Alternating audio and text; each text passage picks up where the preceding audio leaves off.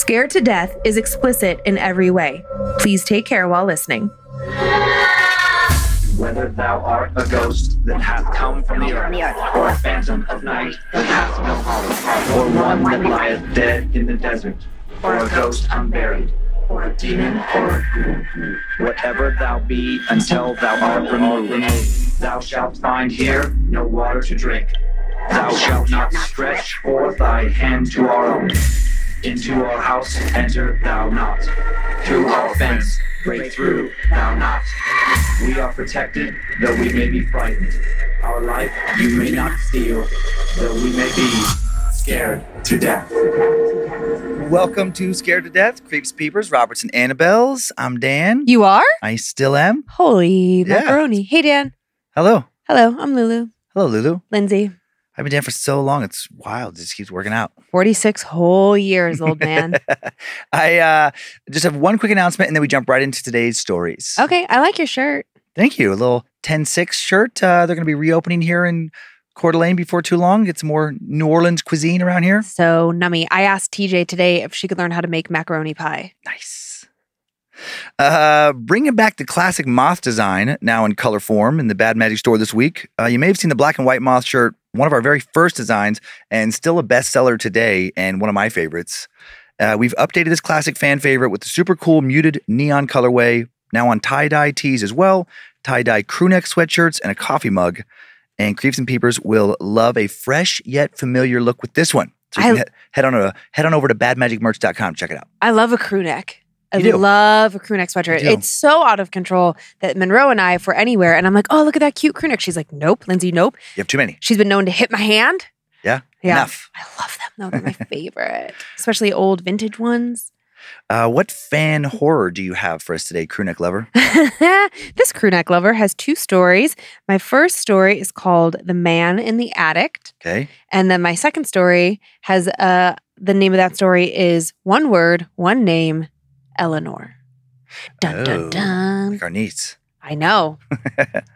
I have two as well. The first one, the most terrifying one for me that I've told in a while. And I like the second one a lot too. The first story, we're going to visit LA's Cecil Hotel. Oh, we're going back there?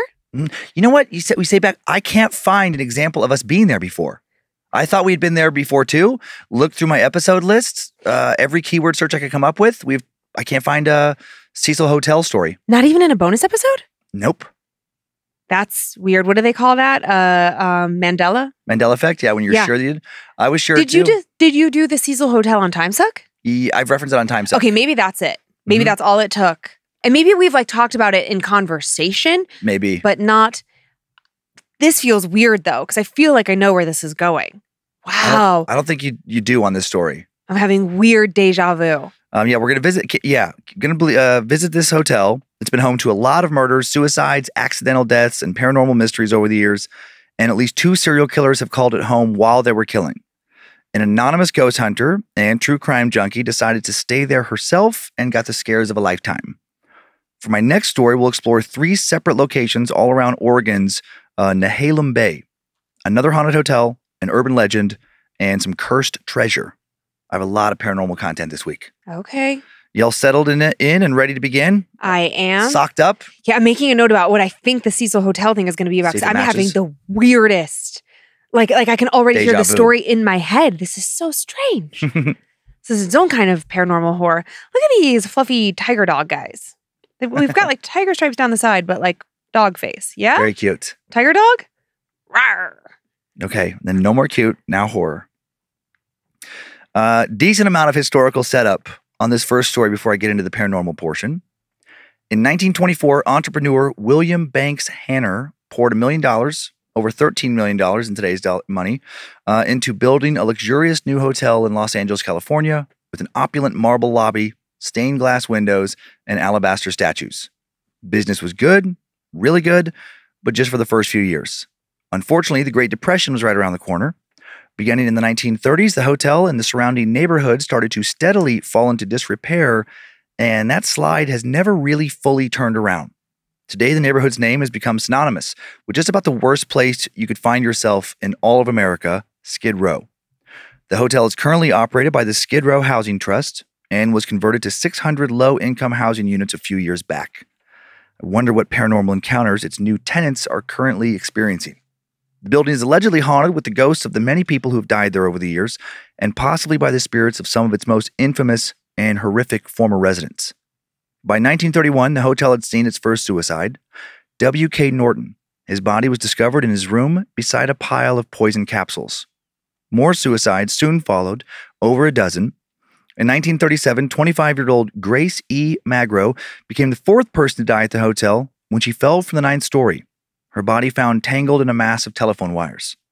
Police were unable to determine whether her death was a suicide, an accident, or something more insidious. Several people have definitely been murdered inside the hotel. Several more have fallen from windows to their deaths. Others have died in ways deemed accidental. One of the more heartbreaking fatal incidents came in 1944 when a young woman secretly gave birth in a hotel room and then literally threw her newborn baby out of the window in a panic. At least 2 serial killers were long-term residents at the Cecil. Richard the Night Stalker Ramirez, who killed over 15 people from April of 1984 to August of 1985, victims aged 9 to 83, and he stayed at the Cecil while committing the majority of his murders. He even disposed of evidence, including bloody clothes, in the hotel's dumpster. Years later, Austrian serial killer Jack Unterweger stayed at the Cecil. It's hard to take him seriously. Unterweger? Yeah, at least the way you say it. I know.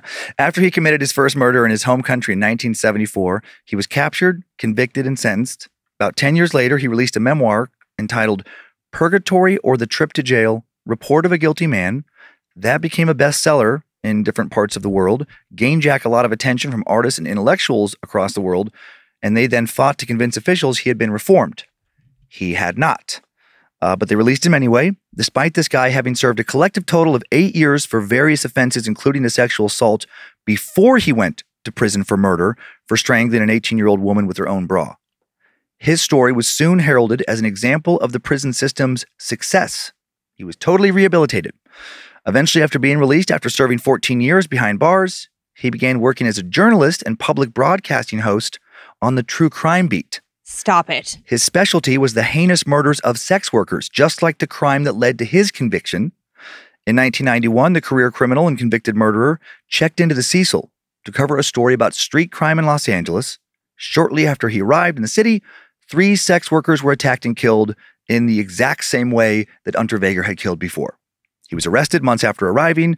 The police were able to definitively tie the journalist to those 3 murders. And then soon Austrian police realized that Unterweger had not just committed those murders, but at least 8 other murders back in Austria and Czechoslovakia, and had started killing women within weeks of his release. Yeah, of course he did. Then as a journalist, he covered many of his own murders. Many suspect that Jack chose the Cecil specifically because of its connection to Ramirez, who he was interested in. He possibly felt drawn to its dark energy and history. We'll never know for sure what, if any, entities he encountered or summoned during his stay. Unterweger killed himself in prison the same night he was convicted of 11 murders, tying the rope he used to hang himself with the same signature knot he had used to kill at least a dozen women. Back in 2011, the proprietors of the Cecil Hotel attempted to shrug off the building's dark history by rebranding, and they renamed the Cecil Stay on Main. But less than 2 years later, the building received more notoriety than ever with the death of Elisa Lam, a death that would inspire the 5th season of American Horror Story. Elisa was a 21-year-old Canadian tourist.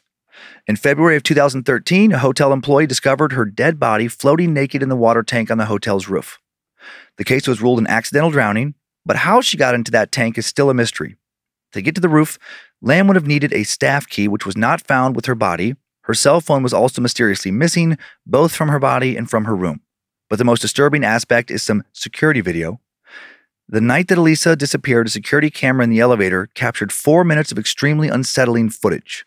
She ducks into the elevator, crouches low as if hiding, presses herself up against the wall, and occasionally peeks out into the hallway as if looking for a pursuer. A pursuer never seen on camera. She pushes a whole bunch of buttons.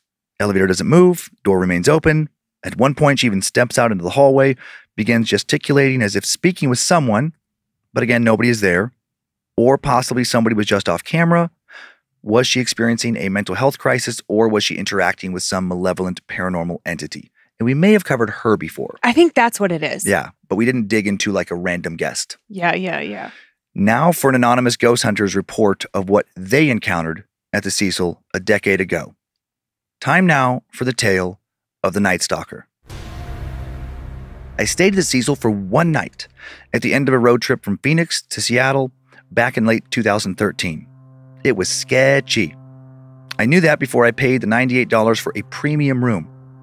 I was and still am a true crime junkie, and I've been an amateur ghost hunter since I was a teenager. I was 32 when I stayed at the Cecil. I'd already seen and heard things that spooked me before that trip. A shadowy apparition one night in a cemetery in Tombstone. A disembodied voice in an abandoned haunted house in Tucson, screaming, "Help me," a few cold spots, the feeling of being watched so many times, and I even saw a set of glowing red eyes with the guy I was dating at that time inside an abandoned hospital in Texas. What happened to the Cecil, though, that was on another level. None of that other stuff ended up keeping me up at night off and on for years. I checked into a room on the 14th floor where Richard Ramirez lived, room 1419. I don't know for sure if that's the room Richard lived in, but it's the only room the internet said he lived in. No one working at the hotel seemed to know for certain. And when I pressed them about it, they seemed a little creeped out, so I let it go. When I was checking in, I was a lot more worried about the living than the dead. I parked my car a few blocks away in a secure garage so hopefully no one would break in or attack me as I got in or out, and then I walked, right at dusk, past more than a few people I did not risk making eye contact with. I wasn't nervous about my room at all at this point. I couldn't wait to be inside it. I just hoped the room would be secure. And it was. Maybe a bit too secure. The door had 4 locks on it. A bolt, a button, and 2 different latches. And that didn't exactly make me feel great. No hotel has that many locks on the doors unless people breaking into the rooms is a serious problem that happens a lot. Also, I hadn't actually seen this in a while. The key to the door was an actual key. No fancy magnetized readers at the Cecil. No fancy anything. The lobby looked really nice, I'll say that. You could tell it used to be really beautiful, elegant even. But that was about it.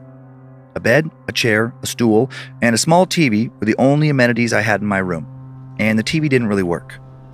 I immediately hung the Do Not Disturb sign on the outside of my door. I brought in a bottle of red wine, some snacks, a change of clothes, and all my toiletries. I wouldn't need to leave my room until the following morning. There was no one else staying there I wanted to run into until I was checking out. On the way up to my room in the elevator, I rode most of the way with this creepy guy who kept silently moving his lips, like he was talking to someone else I couldn't see in a voice I also couldn't hear. And every once in a while, he would shoot me a look out of the corner of his eye and then laugh. That was fun. He also rode the elevator with me all the way up from the 2nd floor to the 14th, then stayed in it when it started to go back down. Weird. I'd never seen that one before. Haven't seen it since either.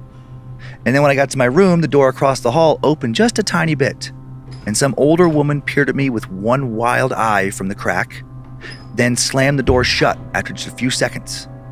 Ghosts or not, I knew early on it was going to be an eventful night. I couldn't get any channels on the TV to come in clearly enough to be worth watching, so I just sat up in bed, scrolling through my phone and Instagram. I didn't even bother to pour myself a glass of wine. There were no glasses or cups in my room, no coffee maker or anything. So I just drank from the bottle. It seemed fitting, actually. When in Rome, right? After I'd been there around an hour, at about 9 p.m., I heard a crazy argument upstairs in the room above me. I couldn't make out a lot of the words, but it sounded like some woman and her boyfriend, client maybe. She was calling him every name in the book. The door slammed and then it was stomping down the hall, then pounding on the door, then more yelling, both of them this time, then the door slamming again, and then more stomping away from the room. I wondered, how would I even know if I heard a ghost, with all the other noise around me? The walls felt so thin. It was never totally quiet. I could always at least hear a TV from the room next door. The lady across the hall seemed to open and slam her door every 30 minutes or so, and it sounded like someone else down the hall never shut their door and had invited 5 or 6 of their noisiest friends over. It was crazy. If you weren't already losing your mind when you ended up here, I wondered how long would it take you to lose it after checking in. Not long after hearing that argument above me, I got up to use the bathroom. And when I was washing my hands in the sink, they did provide me with one comically small bar of soap. I gasped when I looked in the mirror and saw the shadow of a man standing on the far side of my bed against the wall. I started to scream, "No!" as I spun around, but then stopped because there was no one there. It was just a human-ish shaped shadow projected from outside the window. my heart rate still up a bit, I walked over to the window to check out the view and decided to crack it open. It opened easily. Too easily. And it opened all the way. I couldn't believe it. No safety lock. Not even after all the people jumping out or being thrown out off the top floors over the years. It would have been so easy to jump or fall. The window was so big. I shut it. I wanted to lock it shut, but the window didn't have a lock for that either. I did not like that. And as I stood there and looked out, I thought about the shadowy shape I'd seen just for a moment in the mirror that I now knew wasn't a man, but still, my mind kept flashing on the thought of that guy, standing right behind me, pushing me out. I shuddered. I closed the drapes and climbed into bed. A sliver of light from the nearby buildings and city in general still slipped into my room, just enough to let me see all kinds of shadows. Instead of scrolling more on my phone, I decided to just lay there, with my eyes open. I was doing some ghost hunting, so I thought I might as well lean into feeling a little spooked and just see what happened. What quickly happened was me not being able to focus on listening to anything other than the leaky shower faucet. Drip, drip, drip, drip, drip, drip. It was weirdly loud. I couldn't believe I hadn't noticed it before. I didn't really want to leave my bed, but it was driving me crazy. I decided to get up and see if I could throw a towel down beneath it to mute the sound a bit, if I couldn't get the actual dripping to stop. Walking into the bathroom, I froze right before I pushed the shower curtain aside. All of a sudden, I became convinced there was something on the other side of it. Someone standing in the bathtub, waiting to grab me. I tried to think, did I look inside the shower right when I checked in? Usually I was so good about that. But did I do that this time? Or had I been thrown off my normal travel routine by thinking about the guy in the elevator and the lady across the hall? My heart was pounding.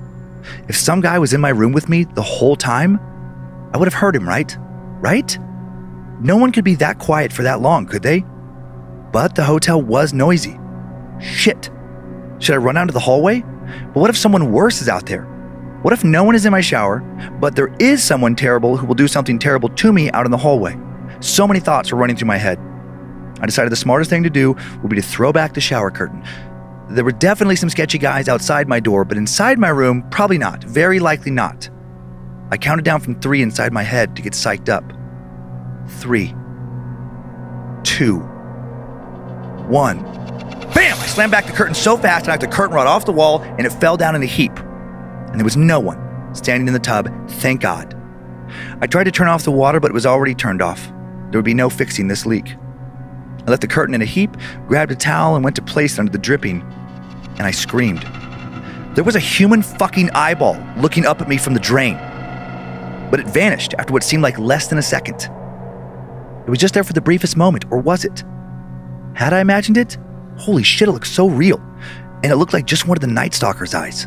I'd seen so many pictures of him in articles I'd read over the years, I knew what it looked like. I quickly convinced myself I'd imagined it, and then I flashed on the mirror. I felt a wave of dread wash over me.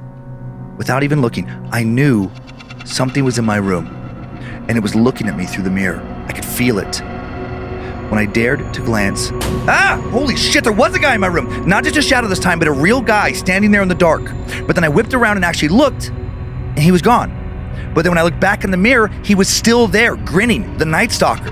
He had died just a few months earlier, and now his ghost must be back at the Cecil. But again, when I actually looked in the room, nothing. I raced out of the bathroom and slammed the door shut behind me. I moved a chair in front of the bathroom door. If I had to go to the bathroom again, I would piss on the damn floor. I was still too scared to leave my room. Bam, bam, bam! Someone was pounding on the door. Thank God for those 4 locks. I looked out the peephole, and there was no one standing there. But the woman across the hall had her door cracked open again, and I could see her one eye staring right at me before she slammed it. The eye from the bathroom was now looking into the peephole from the hallway. I scrambled backwards and started stumbling, and I couldn't stop stumbling. I had to throw my arms out not to slam into the window and then fall, to my death. I'm convinced something was propelling me towards that window and wanted me to crash through it. When I picked myself up, I screamed again. The bathroom door had flung itself open. Shit, shit, shit. I looked around me and couldn't see anything. But what would be in the mirror? It was beckoning me. It wanted to show me something. I felt compelled to see. I crouch walked over to the edge of the bathroom, reached my hand inside without looking, and turned on the light. And then slowly, I stood fully up and turned and faced the mirror. and just about passed out. The Night Stalker was standing right behind me, evil grin on his face. He grabbed me by the hair with one hand, yanking me back, and with the other he pulled a knife in front of my neck, pressed it against my throat, pushed it in and pulled it across. He slit my fucking throat. It felt so real. I could feel blood pouring down my chest. I couldn't breathe. I tried to spin out of his grip and I couldn't. I tried to scream, but I couldn't. I couldn't suck in air or push it out thanks to the gaping wound in my neck. Everything started to fade to black. Bam! I hit the floor hard and snapped back to reality. I reached for my throat. No blood. No cut. No one else in the room with me. But I knew he was still there. He was still in the mirror. I shut the door without looking, grabbed all my shit that wasn't in the bathroom, threw it into my suitcase as fast as I could. I grabbed my keys, jammed down my shoes, undid all 4 locks as fast as I could. But then the door wouldn't open. I pulled and pulled, but it wouldn't open. Bam! The bathroom door flung open again and the light turned on. I was screaming and pulling, and then the door that flung open, I almost lost my balance, stumbled backwards towards the window again, but hung on. Just barely, but I hung on and launched myself into the hallway. The woman had her door cracked open again, but now it wasn't her looking out into the hallway. I knew it was Ramirez. I screamed and ran to the elevator and hit the button over and over again for the lobby. And right before it made it to my floor, someone came out of my room. The Night Stalker. I screamed, and then the elevator doors opened, and I jumped inside, hit the lobby button, hit the closed doors button. The doors closed just in time to keep him out. In my panic, I didn't even realize someone else was in the elevator. That weird guy from earlier. The one having the silent conversation. He unfortunately was not silent anymore. He was looking directly at me, and he just kept repeating, "You see him too, you see him too, you see him too," over and over and over. I wanted to scream, "Shut up!" But instead I just burst into tears. I wanted to be out of there, to get out and never come back. Finding the doors open, I burst out. I was worried that the guy was going to follow me, but when I looked back, he was gone. Just vanished. It was just me and the night clerk in the lobby. I ran over to the desk, tossed the key on the counter. "Everything okay, miss?" he asked, clearly knowing I was a long way from okay. "What happened?" "The 14th floor is a madhouse. No one should ever fucking stay there," I yelled. He looked even more concerned when he said, "You were the only one up there tonight." I didn't say anything else. What was the point? I half expected him to morph into the Night Stalker right in front of me and cut my throat again. I ran, literally sprinted as fast as I could all the way to my car. I jumped in, drove out of that garage, drove all the way out of LA that night. I ended up checking into some Hampton Inn, some new, very lit up, very corporate and boring Hampton Inn in Santa Clarita. It was perfect. I slept with all the lights on and the TV on and the TV set to the Disney Channel. Believe it or not, I still did a bit more ghost hunting on that trip with some friends I met up with in Seattle. I figured it would pale in comparison to whatever I experienced that night at the Cecil, and thank God I was right. I needed to get back on the horse and have it be okay. I still have no idea what happened to the Cecil, and honestly, I think it's best that way. What do you think happened? I don't know, the building got in her head, just made her like hallucinate a bunch of crazy stuff. Yeah, I was waiting for her to wake up from a bad dream. Like I was thinking like, oh, she just got to her room, chugged her bottle of wine, passed out, and was just in and out of like a bad dream. Yeah, I did feel like kind of like a fever dream. Like maybe she was like half awake or something. But I mean, we've had that happen in other stories too, where something's playing with your imagination and making you think whatever you are afraid of most is actually happening. I was having a hard time not laughing at the guy in the elevator when you first started talking about him. Yeah. Because I was thinking about how funny that would be to do to other people.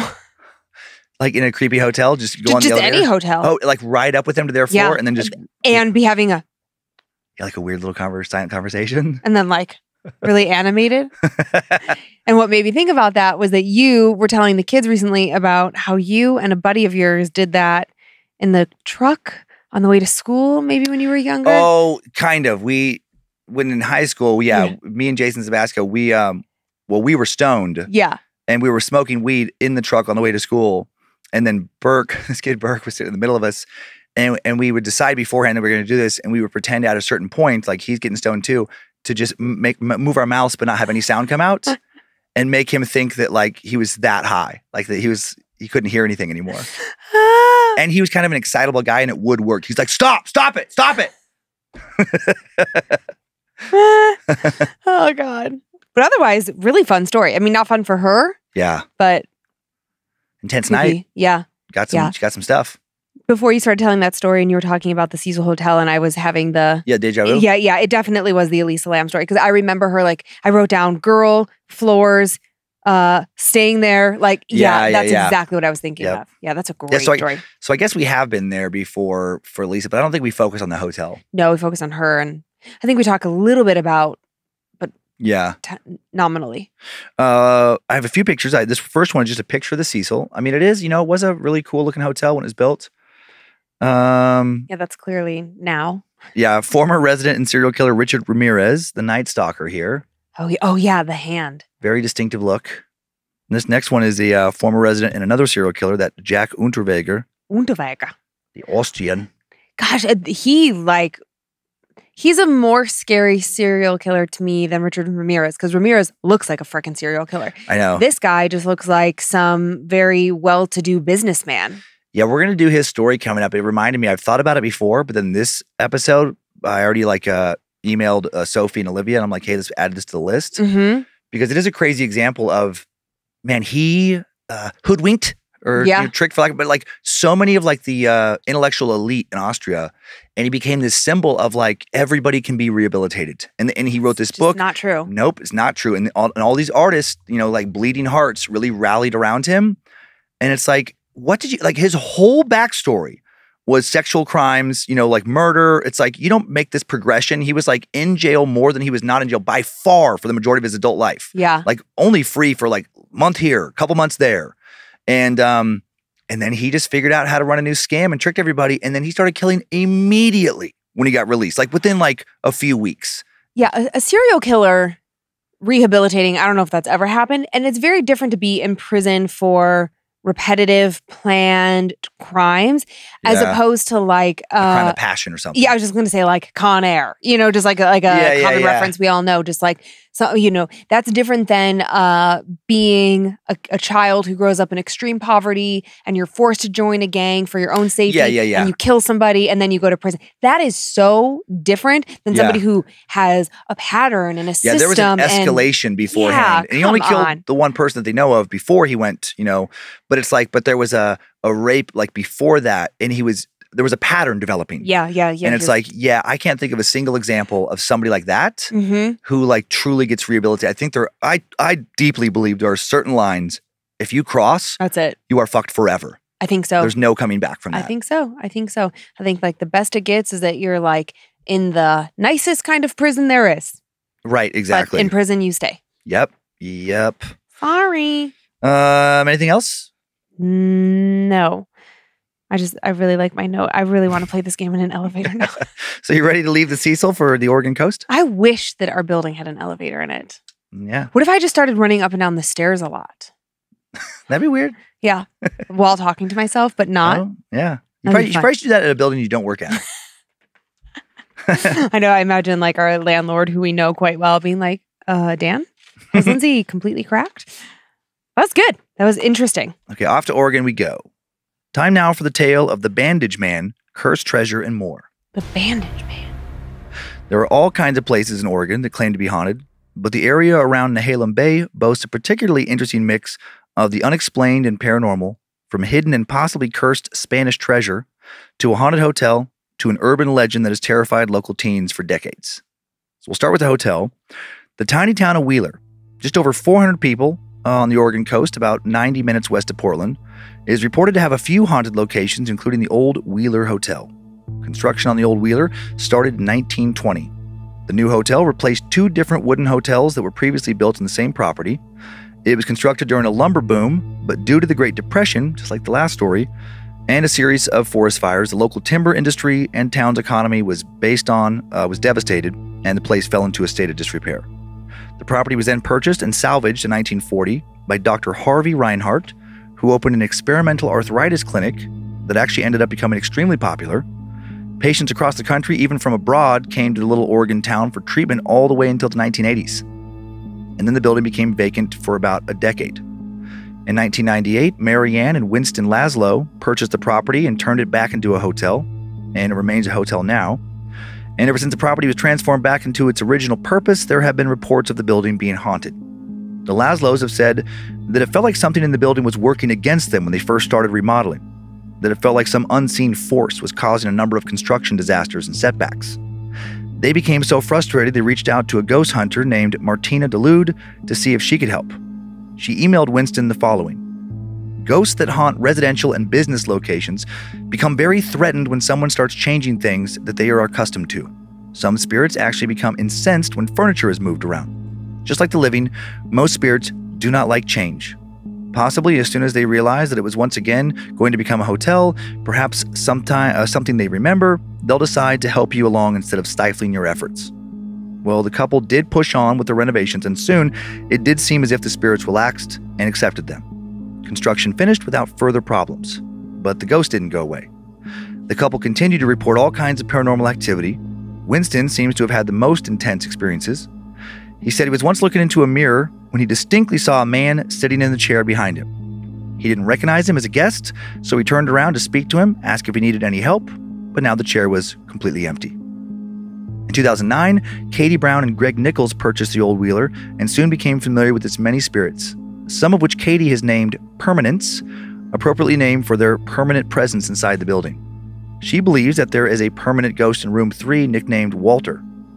Apparently, Walter particularly enjoys messing with the hotel staff.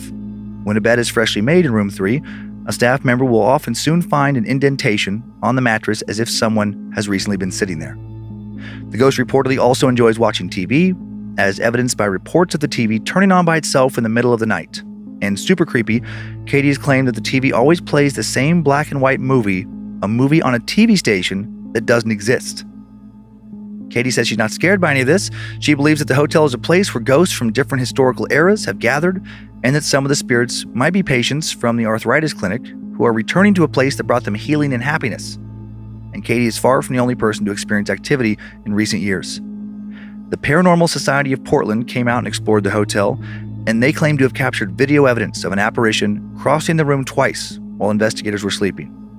Historian and paranormal researcher Jay Verberg from a group called Oregon Paranormal said he was once staying in room 5 when he clearly saw his doorknob move. Then suddenly the door swung open, no one was there, and he never heard anyone sneaking down the hall after this happened. He tried to recreate this movement to see if the door had some kind of problem with its latch, just wouldn't close properly, but then he found that the door actually shut very tightly. Another paranormal researcher, Casey Goodwin, was staying at the hotel when he heard women talking in one of the nearby rooms. He knew he was the only guest at that time, so he went and knocked on their door asking if anyone was inside. As soon as he knocked and spoke, the voices stopped and never started up again. He heard no movement from inside the room, never heard the sounds of anyone leaving. Co-owner Katie Brown's assistant, Rain, has claimed numerous paranormal experiences there. She said she was once cleaning the stairs when she felt a hand touch her head. She was alone at the time, but unlike the subjects of most ghost encounter stories, was not terrified. Rather, the presence felt friendly to her. She said it felt like someone was thanking her for her work. Rain was also in the building when Katie was painting the hotel's lobby one day. Katie said goodbye to the final guests, assumed it was now just her and Rain alone in the building. Rain was on the upper floor. After the guests left, Katie heard music coming from the Victrola, a type of phonograph in the upstairs office. She asked Rain about the music. Rain didn't hear it, and she was not in the office near the Victrola. Katie also frequently reports her dog waking up out of a deep sleep and barking at the door, when of course no one is ever on the other side when she opens it. But again, none of this really bothers her. None of the staff and guests have reported feeling frightened or having a negative encounter with these spirits. But the spirits living in the basement are apparently another story. Katie does not like to venture down there, neither does Rain. At one time, the basement served as the town morgue, and to this day gives off some kind of negative energy. Many people refuse to go into the basement altogether. Nothing terrible has ever been witnessed, or if it has, it hasn't been reported. Just bad vibes in a building full of all sorts of strange energy. According to Katie Brown, there are 3 to 4 inexplicable incidents every day at the hotel, making the paranormal part of everyday operations at the Old Wheeler Hotel. Okay, next, going to examine a local urban legend. The infamous Bandage Man of Cannon Beach is another example of the paranormal around Nehalem Bay. Cannon Beach is less than 20 short miles straight up the coast from Wheeler. The legend of the Bandage Man seems to have originated in the 1930s or 40s, depending on sources. Most of the encounter stories come from the 50s and 60s. Bandage Man appears just as his name describes. Most encounter reports describe this figure as a man covered in bloody bandages, reeking of rotting flesh.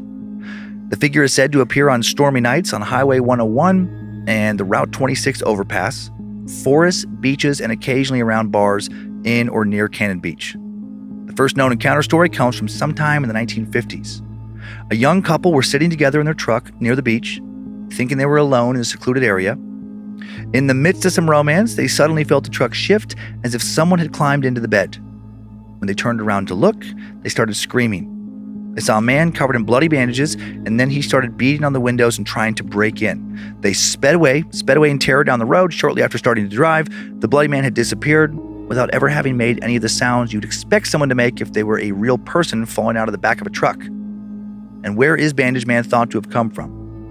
The primary origin story is that Bandage Man was once a logger, severely injured while working. He was covered in bandages by first responders, and then tragically the ambulance that took him to the hospital was swept away in a landslide. And when rescue workers arrived to get the vehicle, the injured logger was nowhere to be found. Reports of this entity were once so frequent, there used to be a section of Highway 101 locally known as Bandage Man Road. For years, it was a rite of passage for teenagers who just got their licenses to drive down this stretch of highway at night. Because of this, most of the alleged encounter tales do come from teenagers, a lot of them pretty similar to the encounter I just already shared. Bandage Man almost always appears inside the bed of a truck or sometimes inside convertible cars with their tops down, suddenly sitting in the back seat. The entity vanishes before the driver ever reaches town. Most of the drivers who have claimed to have seen Bandage Man didn't even realize he was in the vehicle with them until they smelled a foul, rotten odor, followed by seeing his terrifying figure in the rearview mirror. Finally, we head to Manzanita, Oregon, small beach town of just around 600 people living in the Nehalem Bay area, less than 5 miles from Wheeler. Nehalem Mountain, one of the highest mountains on the Oregon coast, overlooks a beach adjacent to town. There is allegedly treasure buried somewhere on or around Nehalem Mountain, which many have tried to find over the past 2 centuries. The legend of the buried treasure comes from the Nehalem tribe, who told stories of it to the first white settlers of Nehalem Bay. According to legend, a group of 17th century Spanish sailors wrecked in the bay at the base of Nehalem Mountain, and their ship carried a chest full of treasure. Some of the Spanish explorers carried the chest to an area either on or right beneath the mountain, where they dug a large hole, placed the chest inside, and then murdered an enslaved African who was with them. His body was placed on top of the chest and buried as some kind of preventative measure, possibly part of some curse ritual to keep anyone from uncovering the treasure. Then the captain allegedly shot and buried all the other crew members who accompanied him to the site of the buried treasure, possibly again as part of some curse that would bring tragedy to anyone other than him if they found the treasure. And then he returned to his damaged ship, now the only person who knew where the treasure was buried. And then he and the other survivors of the shipwreck traveled to Mexico on their longboat. Before ever being able to return to recover his treasure, the captain died, and with him, knowledge of where the treasure was hidden. Generations of treasure seekers have tried to find it. Because of the volume of treasure seekers, Nehalem Mountain soon became known to some as the Mountain of 1,000 Holes. So many pits and trenches have been dug there. According to both a 1931 and a 1990 newspaper article, there are 2 large boulders on the face of the mountain called Treasure Rock, and it is believed the treasure is not far from these boulders. A mysterious inscription that has never been deciphered was apparently found here. Sadly, at least 3 people have died while searching for the treasure, which some think is due to the treasure's curse. In 1931, 68-year-old Charles Wood and 42-year-old Lynn Wood, a father and son treasure hunting duo, dug a 30-foot hole in the beach looking for it, and then died together in a cave-in. As reported by The World, an old newspaper printed in Coos Bay, on August 11, 1931, the men were crushed to death in a sand pit where they believed they had located the legendary fortune by means of a gold-finding contrivance of their own invention. Lyn's 11-year-old son, told the paper that his father and grandfather had been digging for a week. Lynn even wrote to his wife and said, "We have located the treasure and we're going to get tools to hunt for it." The men went missing around 10:30 a.m. on Friday, August 7th. Charles and Lynn had started digging that morning, told Kenneth to come back at 11:30. He returned to the beach to find a coat, hat, hammer, and hatchet, but his grandfather and father were gone. Kenneth had promised to keep their operations a secret, which is why rescue efforts did not start until the next day. Kenneth wandered around the beach until the evening when he met another boy, told him that his dad and grandpa were missing. On the 8th, Kenneth finally told the boy's parents that the men had been digging for treasure. Rescue workers came and saw the walls of the sand pit had collapsed, It was not known if these men were in the pit at that time, but it was assumed that they'd been buried by the collapsing sand, and that assumption was soon proven right. Lynn Wood's body was removed from the sand shaft first, followed by his father Charles. 6 decades later, in May of 1990, 2 more men were searching for the treasure when they were swept out to sea. Only one of them would survive. 37-year-old Samuel Logan went missing on May 26, 1990, when he and his friend Bill Rice were searching a cave at the foot of the mountain, and then a big riptide swept them out to sea. Only Bill managed to make it back. On June 25th, the badly decomposed body was found washed ashore at Manzanita, and the clothing matched Samuel's last known description. The government used to actually give permits to treasure hunters looking for this treasure. They did that from 1967 to 1999, but then the so-called treasure trove statute was repealed, which made hunting on the mountain and beaches illegal. Is there actually buried, possibly cursed treasure in this area? Historical records do add some credibility to the possibility of the legends being true.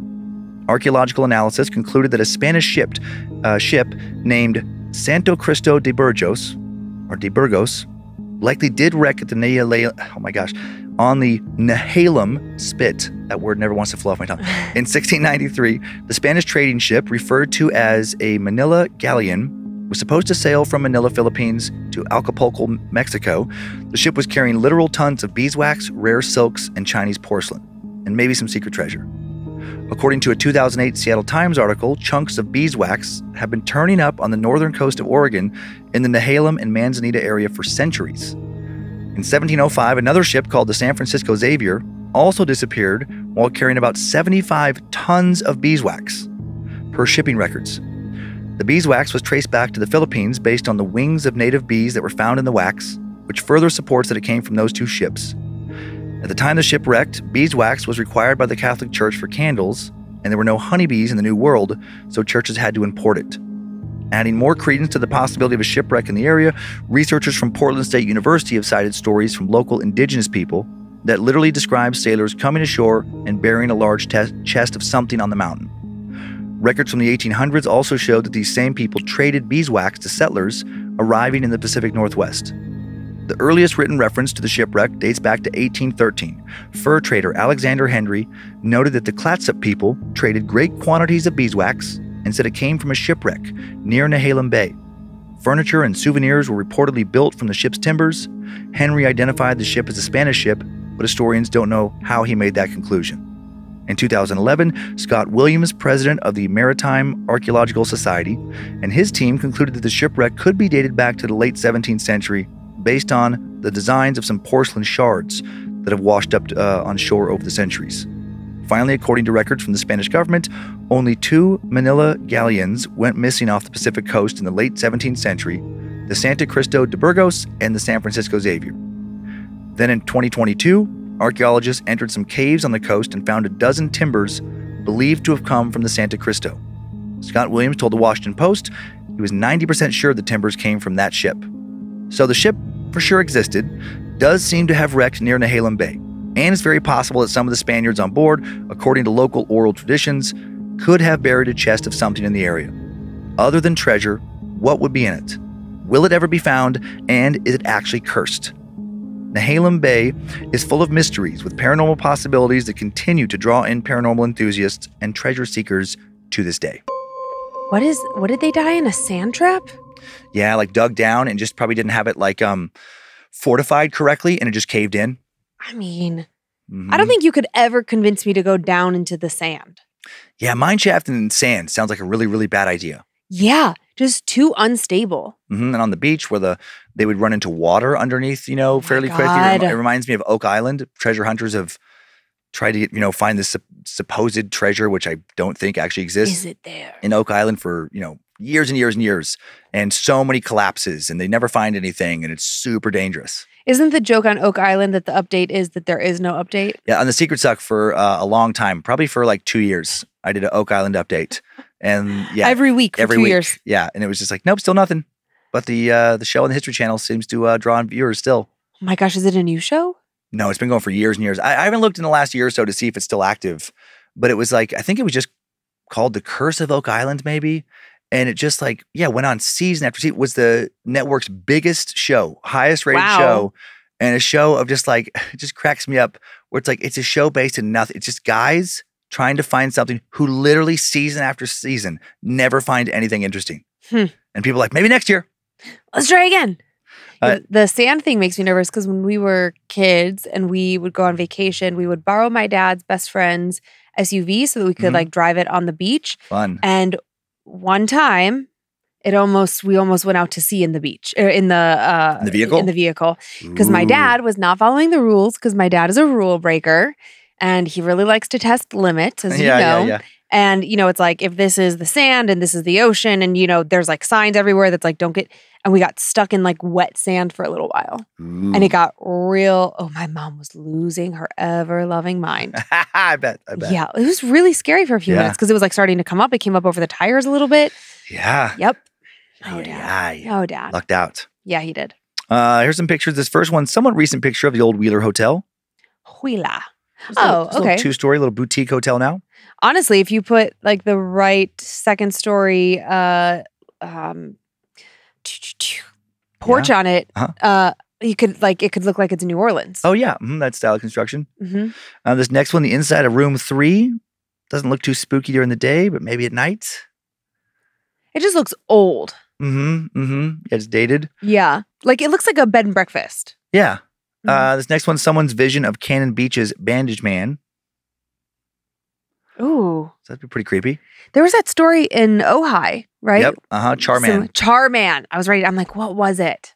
They could be a duo. And then here's a pic of some Nehalem Bay treasure hunters. Now I'm having terrible thoughts. Like the bandage man is like, hey man, do you need some bandages? Right. They're looking rough. Hang on, here. I got extra. This next one is a pic of some Nehalem Bay treasure hunters from back in 1985. Or this is the cast of Goonies. I was like, wait a second, what? Yeah, this looks all too familiar. Goonies was based, somewhat on this supposed, lost it treasure. Was? Like funny. The treasure in Oregon. Richard Donner, the film's director, when Chunk, a.k.a. Jeff Cohen, yes, and when his acting career slowed down, paid for him to go to college. He became a lawyer, and then we have actually hired him to do some contract stuff over the years. Jeff Cohen is our lawyer. Yeah. One of our many attorneys. Yeah. Cool dude. Yeah, really nice guy. We've never brought it up. We've never said hey, Chunk. No. Chunk. Could you imagine? We've never asked him to do the truffle shuffle. Which I'm sure he's been asked I bet that's like hundreds of times. I bet when he's meeting with new clients, if they He's very fit, by the way. Very fit. Yeah. I feel like if anybody asks him to do it, that's it. They're immediately off his roster. Probably. You don't get to be his client if you ask him shitty things like that. Oh, that's funny. Well, I had questions about a sand trap. Thank you for explaining that. That made me very nervous. I was like, what are they doing? Stop digging in the sand. The Ojai story. Would you stay at a hotel if you were the only guest in a hotel? Well, I know at some of these supposedly haunted smaller hotels, it's not that uncommon where they will, it depends on obviously how much traffic they're getting, but if it's a little random house that's been converted into a bed and breakfast or whatever, or small hotel, they will actually let you rent out the whole thing for a weekend for specifically for ghost hunting and stuff. Sure, that's not what I'm asking you. I'm not asking you if you would rent out an entire hotel. I'm saying you get to this small hotel, maybe it's a B&B, whatever, and you are the only person outside of the the caretaker or the receptionist staying there. Do you check in or do you just say, I'm good, and go to the next place? I guess, it depends on what kind of vibe I'm picking up, but I might stay there. Oh, not me. Yeah. Maybe if I'm with you, I'm okay, but by myself, no way. Yeah, I might put a chair in front of the door. I might be a little bit more, I'm is that clerk going to try and sneak in here? That's right. Yeah. That's right. We had that creepy hotel story last week from you. The girl, the domestic abuse, she was trying to get away from the guy, and then she goes to the hotel. Oh, that's right. The Sundowner? No. Sunway. Sunway. The Sundowner. And then that was a new thing that I thought to me that a ghost will get on board. If you're living in a home that definitely has ghosts and you're remodeling or whatever, if you just keep at it, they'll eventually get on board when they realize you're trying to restore it. I never heard that before. Yeah, I hadn't either, actually, from that with that ghost hunter's advice. Yeah, I feel like she's full of it. Right, yeah. They're all guessing. Maybe. Right? Maybe some of them know a little bit more than others. Yeah, some of them are going to have more experience than others, but nobody knows the rules for sure. I know all the rules. I just am not sharing them because I think it's more fun to just have you continually guessing. Who are you going to hang on to? Baby Boff or, okay. No. I got this little Layla here. People get really upset if you say the other one's name a lot. I know. Remember when we got that and I like held onto it for a few weeks? Mm-hmm. Yeah. That's probably the most hate mail I've gotten in the course of a month. Yeah. I was really, it's just so cute. It is cute. They did such a good job with it. And I will say, Baphomet is not some biblical demon, by the way. Like people like it Baphomet didn't exist as a concept, like wasn't written about, wasn't mentioned until the Knights Templars got in like this dispute about money with the King of France. Yeah. And the thought is that he made up a bunch of accusations of these guys being demonic worshipers. Because he didn't want to pay back the crazy amount of money he owed them. Funny. And what he was able to do is get them all hanged and then just take their stuff instead of, having to pay them because he had helped them in some wars, some crusade stuff. It's a whole thing. It's like a whole historical thing. And that's where Baphomet comes out of testimony against the Templars by some guy that it seems like the king bribed to make up a bunch of shit. So there's no bait. It's a completely made up boogeyman. So I can say Baphomet as much as I want? People still get mad because people don't care about history. Oh. I feel like I'm now going to get some emails about what you just said. Well, I didn't say it. Dan did. I stand by it. Okay. A lot of people in this country don't give a shit about history. Oh, he's fired up today. I'm not even fired up. It's just a fact. It's just like people just have a lot of strong opinions about things they have not looked into at all. Is this because you're like really hot in here right now? No, I'm not fired up at all. I'm teasing you. Yeah. If I just keep saying you're fired up, you'll get more fired up, which is I know that is a funny thing when someone's not actually upset and like, just calm down. You're like, no, I'm fine. Like, calm down. Okay. Take a deep breath. Calm down. Take a deep breath. Nah, and then pretty soon you're like, yeah, now I'm fucking pissed. That is one of my favorite things to do to you. Yeah, it's great. Okay. Well, I do have 2 stories this week. And I'm ready to tell them if you're ready to listen. I would love to listen to them. You would love to? Yeah. Okay, well, our first tale is about the man in the attic. Hi, Dan and Lynze. I'm a 25-year-old nursing student and mom of 2 living in my grandmother's historic home located 20 miles outside of Boston. Wow. It's a large home sitting on 4 acres of land surrounded by thick New England woods. It was built in 1681, and all additions were finished by the 1750s. Just looking at it, you can see the history and the character. Warmed by 5 brick fireplaces accompanied with old cast iron beehive ovens from the days before electricity, rough-cut lumber floorboards, and not a damn thing in the house is level, which drives my construction-savvy husband crazy. Purchased by my grandparents in the 1980s and turned into a small boarding horse farm, this is the home my dad, my aunts, my sister, and I have all grown up in. We've all had experiences with the house's past residents. To tell my story, I need to first give you a little overview of the house, a little overview of the history of the house. Before it was my grandmother's, it served as a meeting house for the Freemasons back in the early days of America. Paul Revere would attend and is recorded to have signed documents in what is now my living room. It has survived multiple fires and still has charred support beams visible in the attic. Wow. Later in the 1800s, it served as the living quarters for the town doctor, and down the hallway, the last room on the left, is where he would deliver and care for infants and their mothers. Faint cries can still be heard coming from this general area. The doctor had another structure in what is now our side yard / riding ring that unfortunately caught fire and burned down in the late 1800s. With a house as old as this one, and with the background it has, there's no question people have died here. I could go on and on with stories about different encounters with different entities, but for time's sake, I'll just tell you about the one who likes to make himself known the most. My entire family simply calls him the man. My first experience happened when I was around the age of 3. I don't remember it, but it stuck in my mom's mind vividly.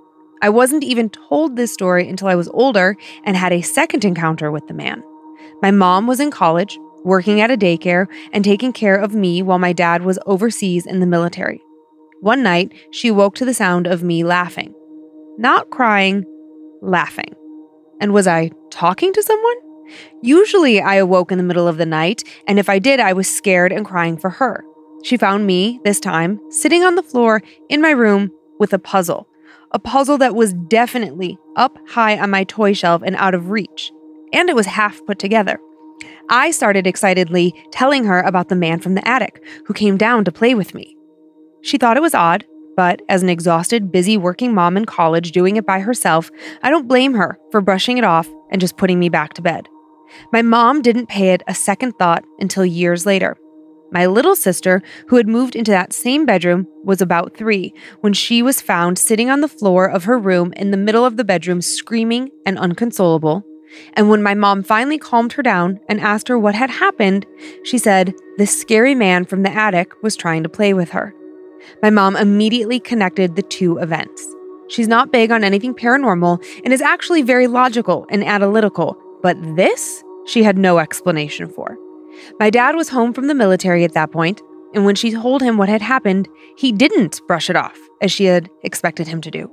My dad, being a very structured, no bullshit kind of guy, surprised her when he said, "Holy shit," and then went on to explain that when it was his room, he had heard the man. He'd heard him walking the hallway, the wooden floorboards creaking under his heavy, clunky boots, and they'd always stop at his door. He'd get up and see if his own dad was awake, but his dad would be sleeping.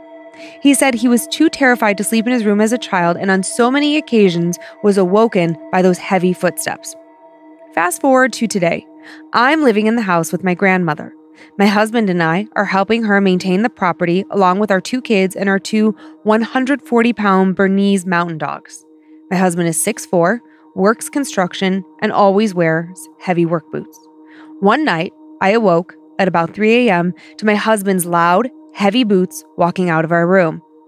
As a sleep-deprived mom of 2 kids, I was pissed. If we have to go to the restroom or get a drink of water in the night, we always do it quietly so as to not wake one another. Why was he being so loud? And where was he going? In my annoyance and general confusion, I sat up in bed, wide awake, full of rage. I saw his tall figure closing our bedroom door behind him as he left. When I looked down, to my dismay, my husband was right next to me. I panicked. There was someone in my house. I woke him up and I told him, "There's someone in the house. You need to get up now." When I stopped and listened, I didn't hear a thing. Our 2 dogs, who are very vocal and protective, were silent. And the footsteps, they could no longer be heard.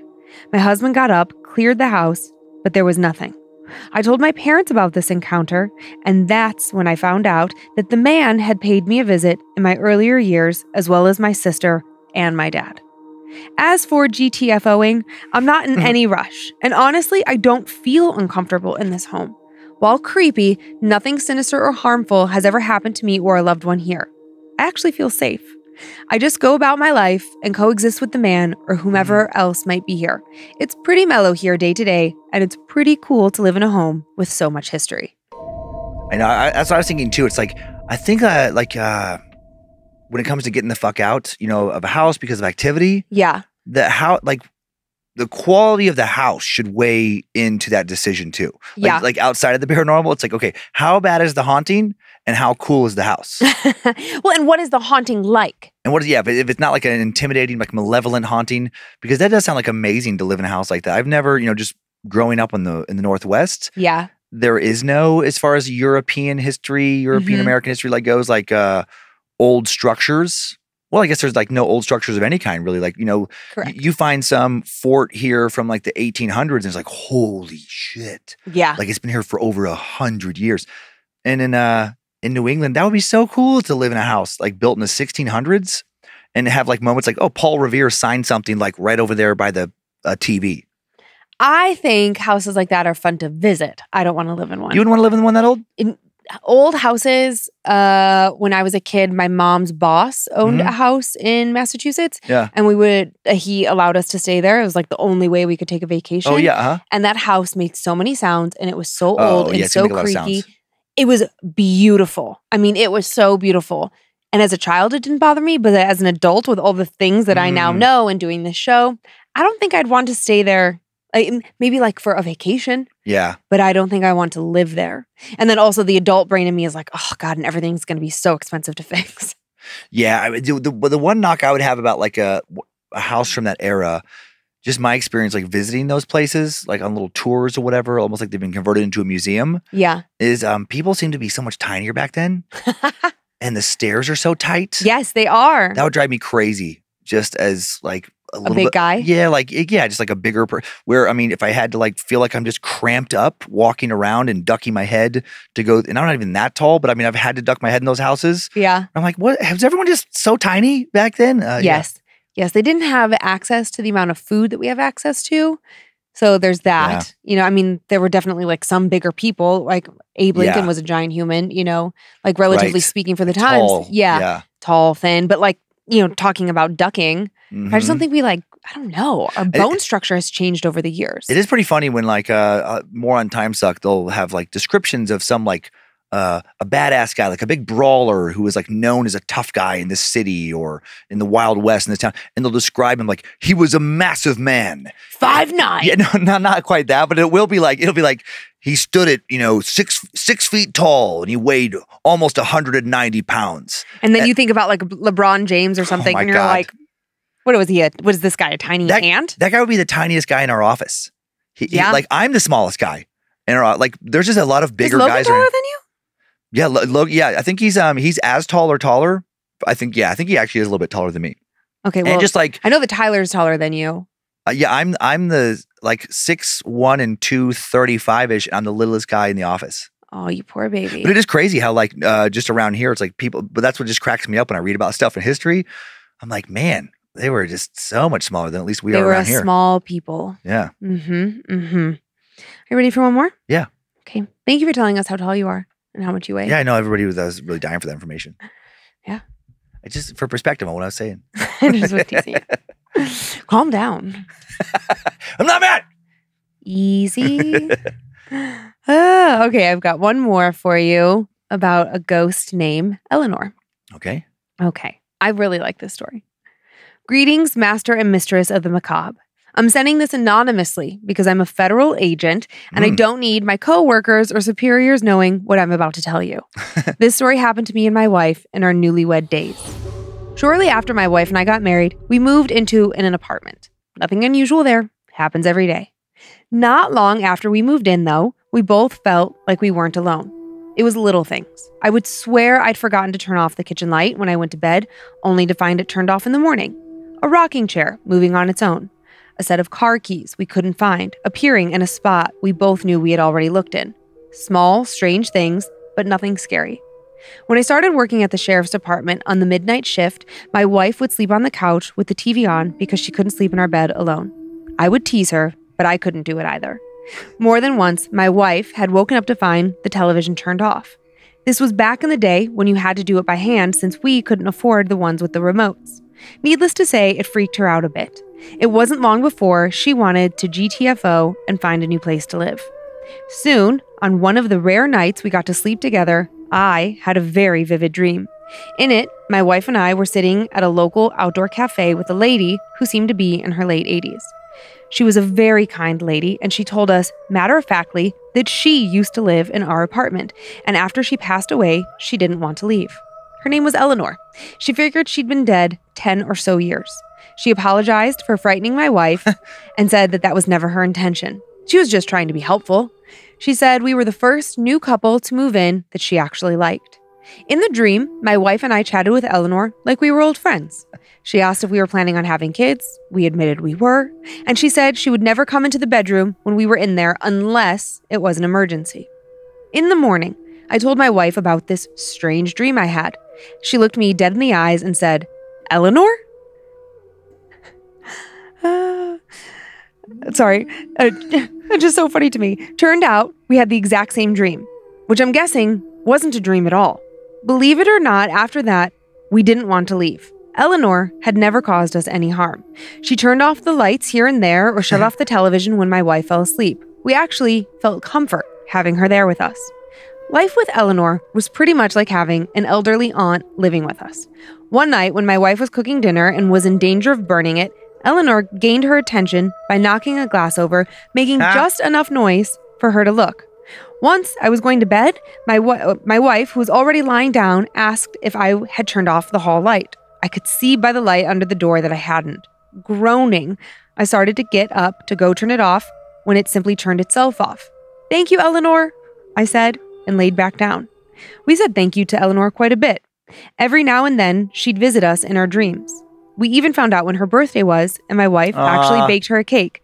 We knew she couldn't eat it, but we wanted her to know we thought about her, and she loved that. One night, my younger brother stayed with us. I told him all about Eleanor, but I don't think he believed me. But at about 1 o'clock in the morning, I heard him yelp, and then I heard him leave. He told me later that he was about half asleep on the couch when someone or something turned the TV off, and then he saw the outline of a person. My wife and I still laugh about that. On another night, when we were in bed asleep, I dreamt she came into our room. She told me to wake up, that someone was trying to get into our apartment. I woke up, looked at my wife, who was already wide awake. She must have had the same dream as me. I grabbed my pistol and my badge, and I told my wife to call the department. I walked quietly into the living room, and sure enough, someone was messing with our door handle. We had a big picture window next to that door. I slid behind the curtain, got a good look at him before knocking on the window with my gun and waving my badge. Dude took one look at me and ran faster than he'd probably ever run in his life. A nearby patrol car was there pretty quickly and saw a sketchy-looking guy running like the devil was chasing him. Needless to say, they grabbed him and brought him around for me to identify him. They found a pistol on him. Oof. If Eleanor hadn't woken me up, who knows what would have happened. After a while, our attempts at getting pregnant succeeded. 9 months later, our daughter was born. The middle name we chose for her was Eleanor. This pleased our paranormal friend very much. On more than one occasion, we would hear our daughter cooing in her crib when no one was in her room. We knew it was Eleanor checking in on her.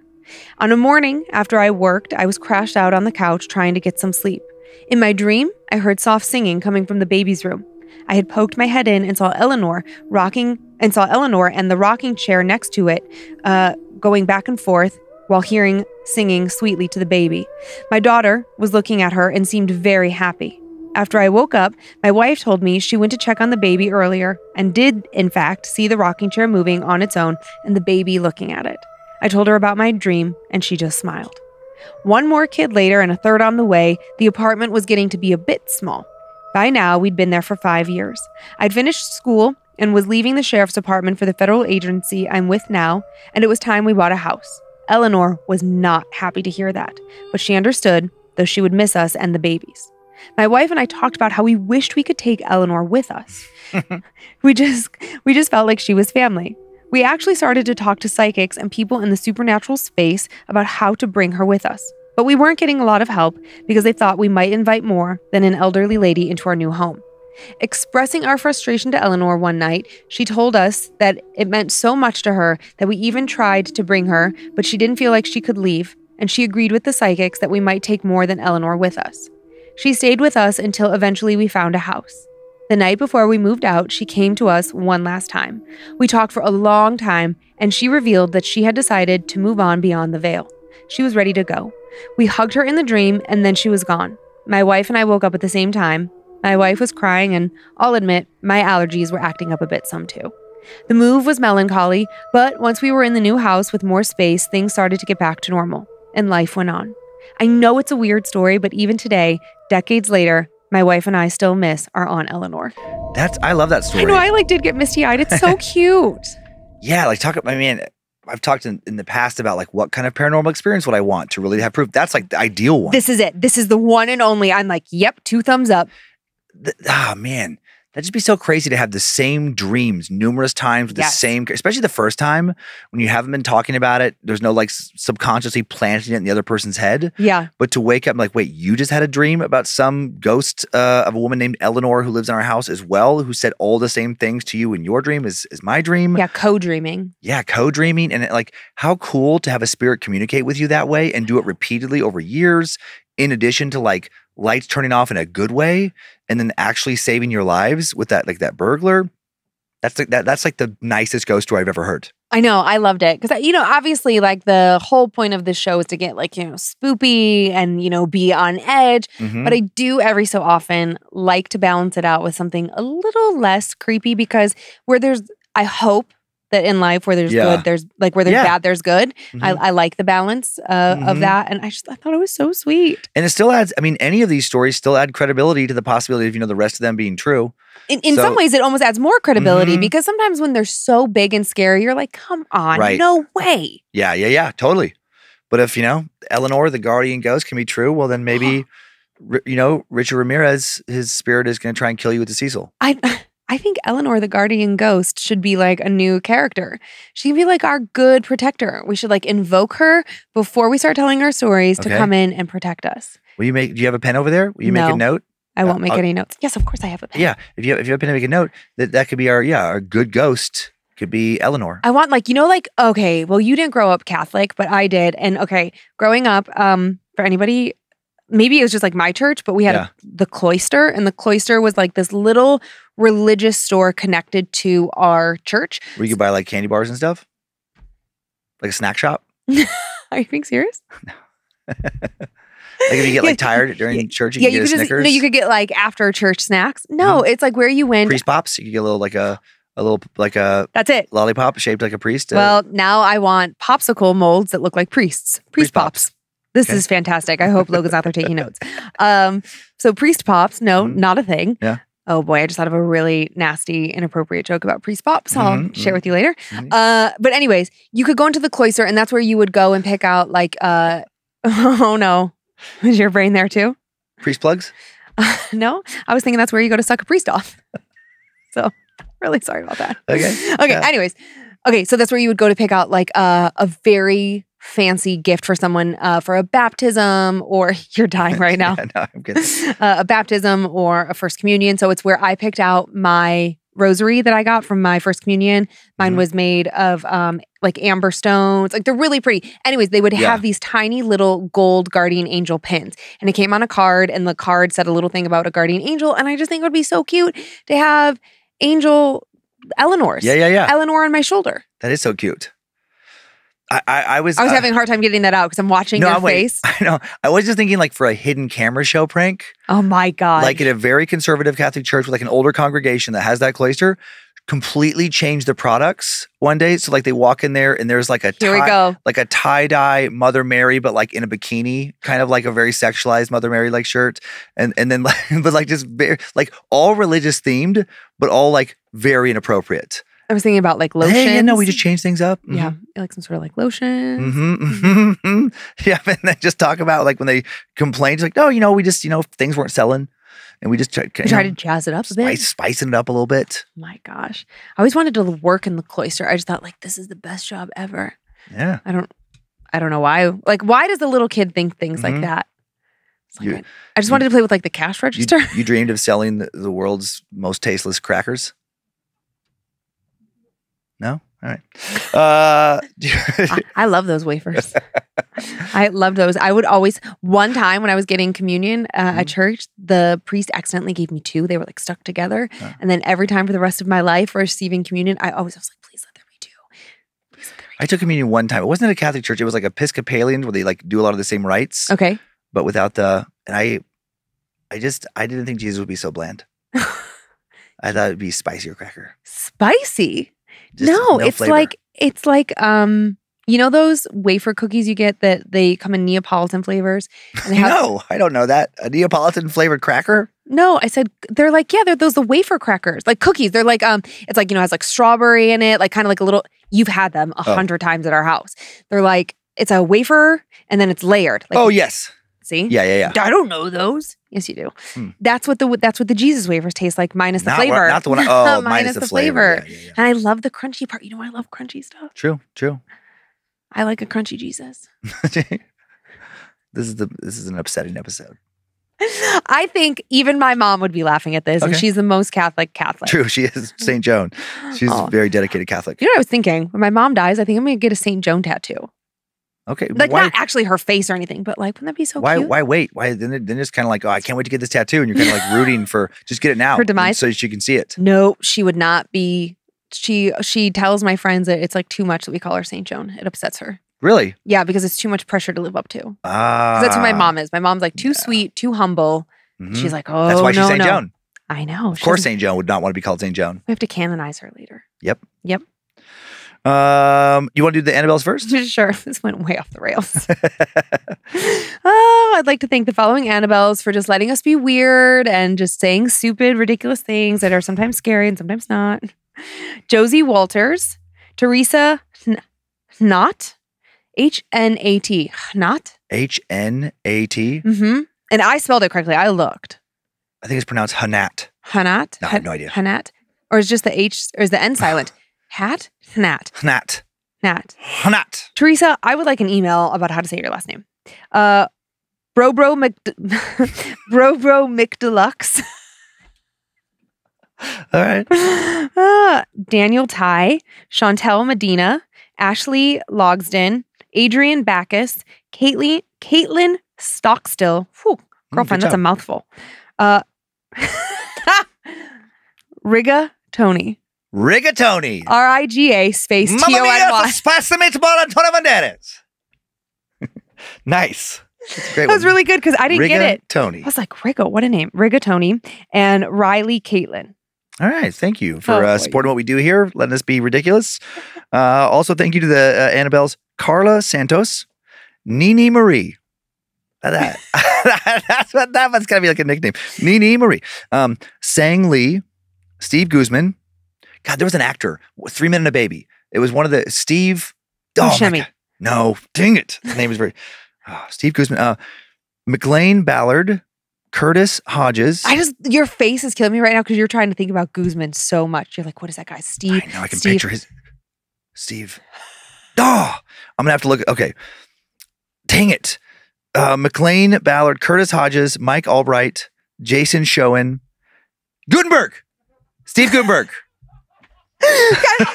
My finger was on the thing. It was mine. He was famous and then just completely disappeared. It was I don't even know who you're talking about. It was such a quick rise and fall. Who's the other guy that was in that? Wait, 3 Men and a Baby? Burt. Is it Burt Reynolds? No. Tom Selleck. Tom Selleck. Thank you. They look the same. No, they don't. Tom Selleck is like a beefier Burt Reynolds. Yeah, they look the same in my brain. And there was one other guy. There was a third man. Ted Danson. Ted Danson. I forgot Ted it was Ted Danson. Do we like Ted Danson? Is he a good guy? Yeah, I don't know. As an actor, he's been around forever. I know, but I've never heard a bad word about Ted Danson. I might have him What do we think about Terry Bradshaw? Did he get in trouble for something? Terry Bradshaw, he gets a little drunk on talk shows sometimes, but is that what it is? I think he's fine. He's a character. He's a character. That was a weird leap, by the way, from Ted Danson to fucking Terry Bradshaw. The tease. Yeah. It's just the names. This skinny LA actor to this multiple MVP NFL Hall of Fame quarterback. It's just because I read an article about him recently, and so his name is at the top of my brain, and they said Ted Danson, and then I really think the following 2 more animals. Sorry, guys. Kelsey Smurthwaite and Lexus Infinity. It is kind of hot in here, so I am feeling a little loopy. A loopy? Yeah. A little loopy. Told you it was hot. And that is our show. Thanks for continuing to send in your personal tales. Can I do some spoopy shout outs? No, we don't have time today. Thank you for continuing to send in your personal tales of terror. We'll do spoopy shout outs next week. Go. Phew, you're busted. Okay. To John from your daughter, EC. Happy birthday to my old man. Can't believe you're 40. Keep up the spooks. Love you so much. 40 is not old. You better watch it. To Panda from Jelly Bean, happy anniversary and happy early birthday. Okay. To Buster Banana from Cindy Strawberry and Huffy Puff. You guys, this is tough. To Buster Banana from Cindy Strawberry and Huffy Puff. Happy birthday. We love you. To Bug from Madre. So proud of you for graduating from UNC Charlotte and for being the amazing young man you are. I love you. And to Brock from Jade Allison. Happy birthday and congrats on becoming a dad. Enjoy your new Annabelle status that she gifted him. That's nice. I would love it if somebody sent in a spoopy shout out that was like, Dear John, congratulations on being a dad. It's not yours. Oh. Just some really awkward twist, but just a joke. Yeah. You guys want to send in some funny ones, I'm into it. So now that's our show. Thanks for continuing to send in your personal tales of terror to mystory@scaredtodeathpodcast.com. You can email us for everything else at info@scaredtodeathpodcast.com. Thank you to Logan Keith, Tyler C. for the work on social media, and to Logan again for running badmagicmerch.com. Thanks to Tyler C. for producing and directing today. I was almost going to call him the Suck Ranger, but it doesn't apply in this show. Well, you could call him that. People know. Yeah. Zach Cohen for custom soundbed creation. You could be the Scare Ranger. Heather, that's a very different vibe. The Scare Ranger compared to... Well, because scared to death, he's wrangling up the scares. Are you saying I'm scary? No, I'm saying Lindsay, you're wrangling up the scares. Heather, thanks to Heather Rylander for the ongoing My Story emails, to book editor Drew Atana for polishing and preparing listener stories for book number 4. And thanks to Steve Gutenberg for being easily in the top 40 of comedic actors from the late 80s to early 90s. I found the first story I told this week, Thanks to What's Olivia. happening in this episode? Thanks to Olivia Lee for finding the second. Subscribe to Bad Magic Productions on YouTube if you want to watch this show. You can follow us on Facebook and Instagram if you want more content. See pictures that accompany each episode at Scared to Death Podcast. And we have a private Facebook group, Creeps and Peepers. And on TikTok at Scared to Death Podcast. Going to be shaking up the content there. You can also find Steve Gutenberg on social media. I believe it's at Steve Gutenberg. Just send him a little thank you for, the work he put in on 3 Minute Baby. Just tag him in this episode. Tag him. I don't even know if he's still around, but if he is, I'm sure he wants to hear from you. Do you think he's dead? He might be. He's not that old. Tom Selleck's still alive, yeah? People don't always make it to old age. Steve Gutenberg. R.I.P. Rest in peace to Steve Gutenberg. If you do happen to no longer be around, and if you are still around, we hope to hear from you. If you're not around, I hope you find on Eleanor the Ghost and you guys can hang out together. If you don't want to hear any ads, if you want monthly bonus episodes, check out our Patreon. Get the entire catalog, ad-free, and so much more. Enjoy your nightmares, creeps, and peepers. And hope you were scared to Steve Gutenberg. Bye. If spirits threaten me in this place, fight water by water and fire by fire. Banish their souls into nothingness and remove their powers until the last trace. Let these evil beings flee through time and space. Evil may pass through, but hath no home here within, scared to death.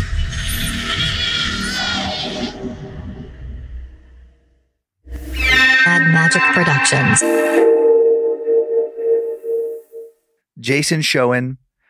Gutenberg! Steve Gutenberg. My finger was on the thing. It was